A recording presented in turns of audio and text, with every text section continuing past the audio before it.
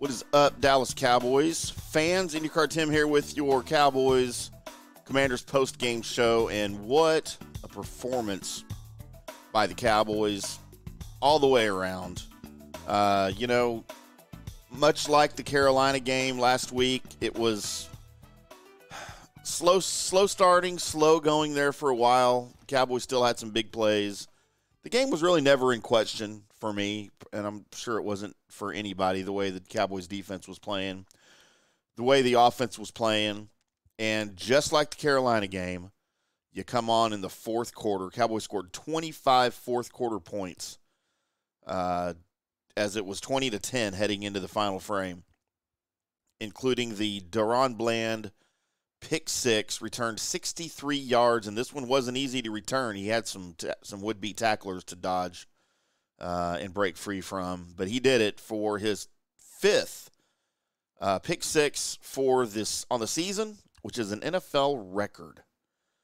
He's chasing Rod Woodson, I believe, with 12 is that's career, I think. I don't remember what the numbers are. I looked him up early in the game, but I don't remember what it was. I've slept since then, not really. Overall performance by the Cowboys, amazing. Dak Prescott worried me a little bit early in the game. He had a couple of overthrown balls of wide-open receivers that very early on concerned me slightly, but he got over it. He had a couple of other misses, but you know what? Overall, 22 of 32 for 331 yards, 4 touchdowns. Nobody is going to complain about that. Tony Pollard, 13 carries, 79 yards, 1 touchdown.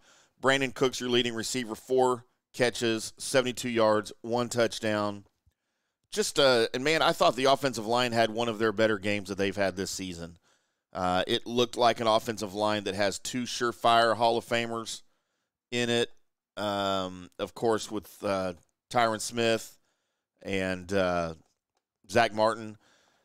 And I never considered this before, but Tony Romo and Jim Nantz mainly was throwing out there that Tyler Smith has a short path to the Hall of Fame. I don't know how you know that this early in his career, but, I mean, he had a good game. I won't argue with that. I will never dispute anything the great Jim Nantz says on the air. But, the offensive line, I think, had their best performance of the season, quite possibly. The Cowboys now, in their 3-game winning streak since the loss to the Eagles, have outscored their opponents 125-37, and they are +4 in those 3 games in turnovers.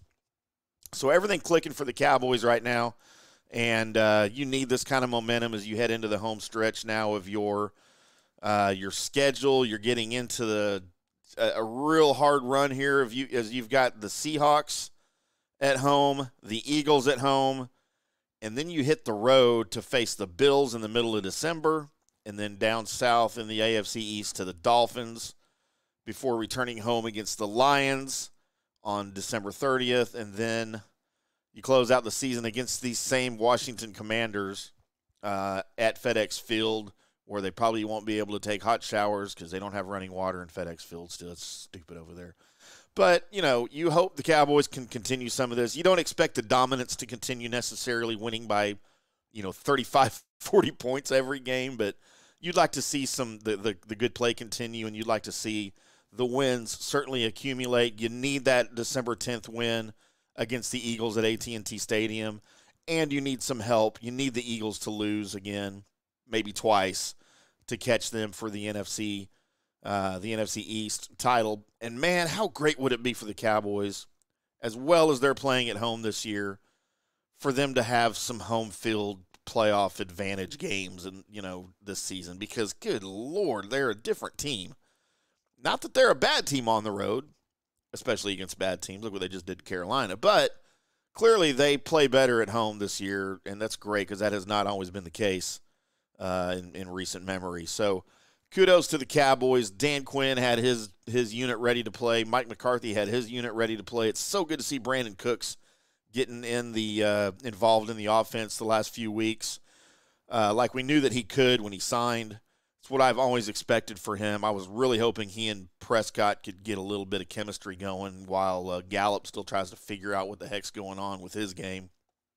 But CeeDee Lamb, clearly still your number one receiver.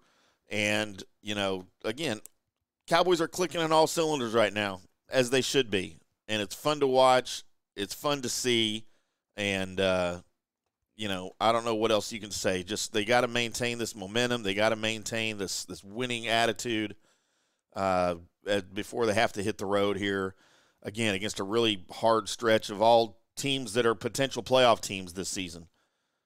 So we know what their history is against bad teams.